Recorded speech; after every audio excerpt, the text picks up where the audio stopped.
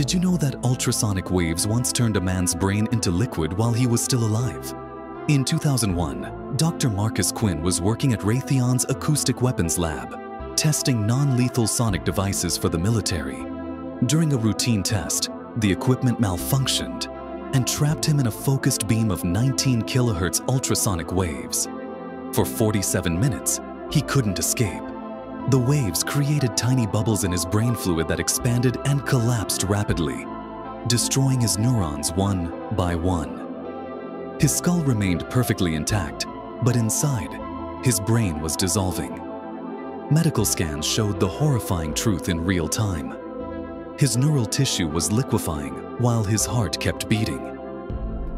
Quinn remained conscious for hours, describing vivid hallucinations as his memories disappeared forever. When doctors finally opened his skull during autopsy, they found only liquid where his brain should have been. The most chilling part?